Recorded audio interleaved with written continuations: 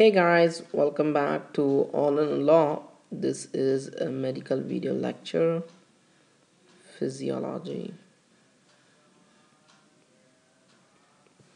Okay guys, so today we're gonna talk about a really very important topic, that is the anterior spinothalamic tract.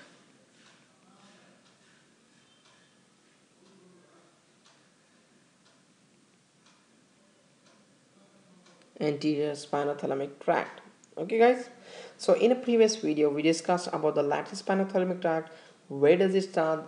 Its first order neuron, its origin, second order neuron, and the third order neuron, and what happens if there is a lesion bilaterally or unilaterally. Okay, so in this order we're going to discuss in the same manner. So let's start a discussion on this.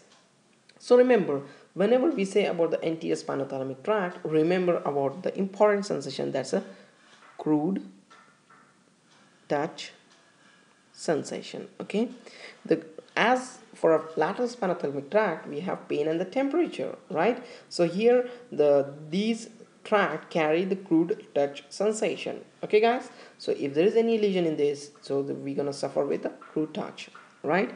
So let's talk about this with a beautiful diagram. Just let me draw the segment.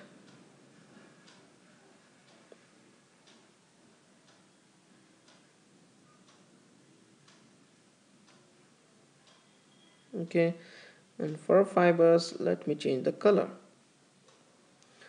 So let's start about the location of the anterior spinothalamic tract.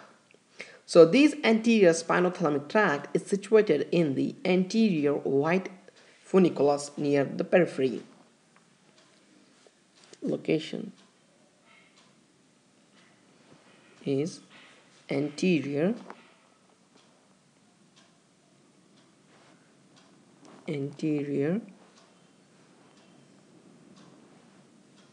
funiculus, anterior white funiculus. Okay, right? Anterior white funiculus near the periphery. So here,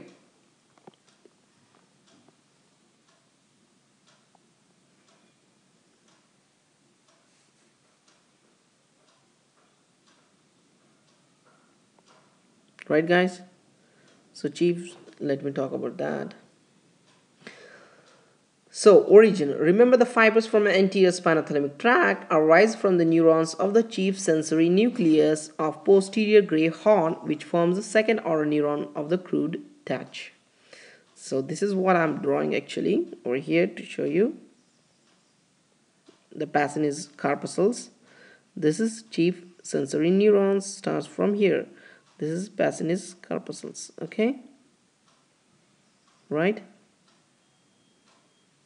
This is Pacini's corpuscles, and from this, in the chief sensory nucleus, like for lateral spinothalamic tract, we have substantia gelatinous of Rolando and marginal nucleus. For this, we have what we call chief sensory nucleus.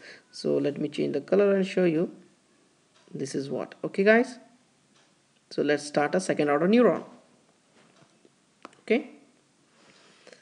The first order neurons are situated in the, as we said, the posterior nerve root ganglia. Okay, and these fibers receive the impulses of crude touch sensation from the pressure receptors. Remember, pressure receptors. Okay, and axons of the first order neurons reach the chief sensory nucleus. This is the chief sensory nucleus.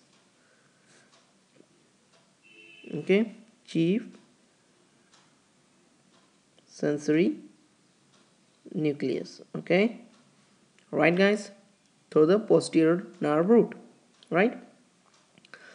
Now the anterior spinothalamic tract contains the crossed fibers as we seen in lateral spinothalamic tract. Means after taking the origin, these fibers cross obliquely in the anterior white commissure and enters the anterior white column of the opposite side. And here the fibers, what happens, they ascend through the other segment of the spinal cord and the brainstem, that is the medulla, pons and midbrain, and reach what, ultimately thalamus. So they cross like this.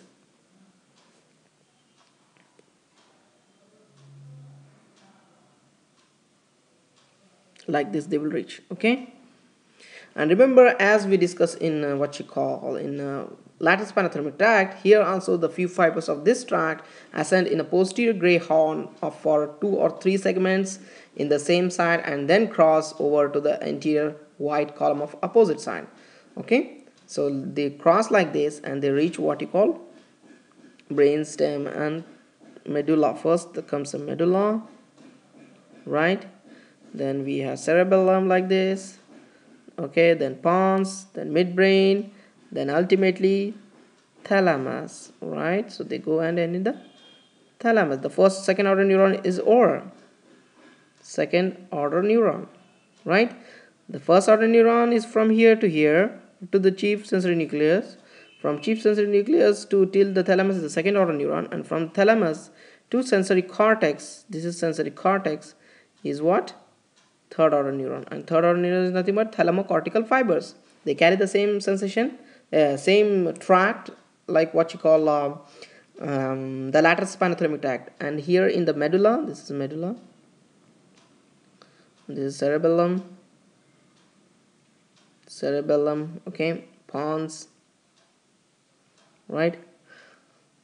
So in this area, here comes, okay, in what you call in the near the medulla, this forms a spinal lemniscus, as we discussed in lateral spinothalamic tract.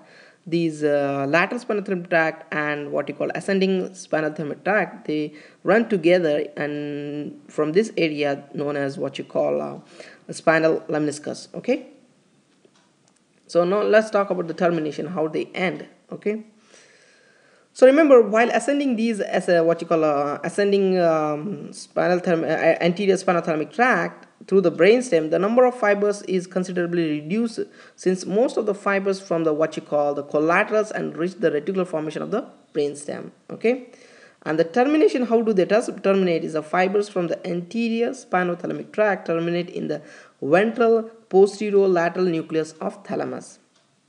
Ventral posterolateral nucleus of thalamus. Right, guys? Right? Excellent. Okay, that's good. So do you remember where does this what you call the lateral spinothalamic tract they terminate? They terminate in the ventral posterolateral nucleus of the thalamus, the same position where they end. Okay, right?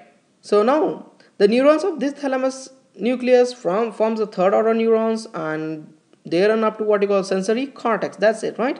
So now let's talk about the function. As we said, the function of this tract is to what you call transmit the impulses from crude touch. What is the effect of the lesion? If there is a bilateral lesion of this tract, suppose bilateral lesion, okay, of this tract leads to what? Loss of crude touch sensation, okay, and even sensation like itching and tickling, right?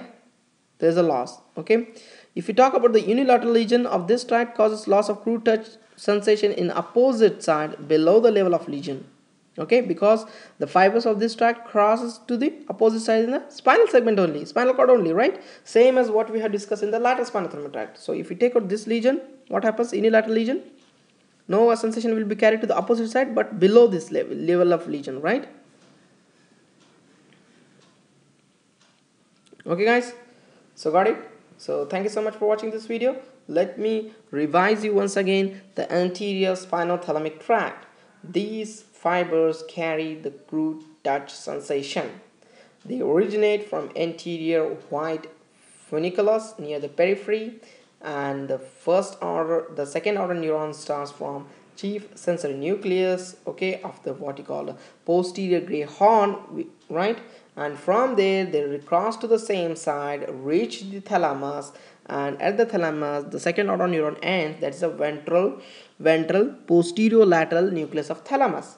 And from this thalamus, the third order neuron starts till the sensory cortex. Okay, and these fibers crosses on the same side of the segment. That's it.